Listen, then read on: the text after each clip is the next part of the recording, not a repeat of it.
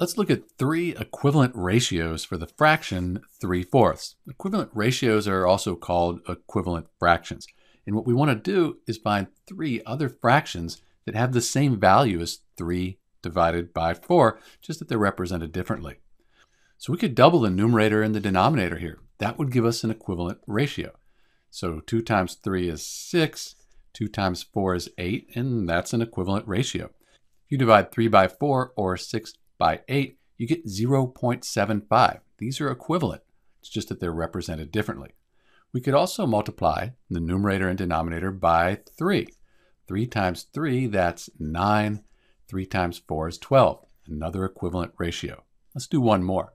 How about multiply it by 4? 3 times 4, that's 12. 4 times 4 is 16. So these are all equivalent ratios.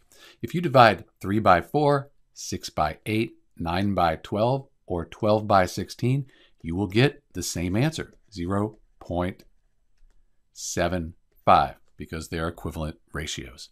This is Dr. B with three equivalent ratios for the fraction 3/4. Thanks for watching.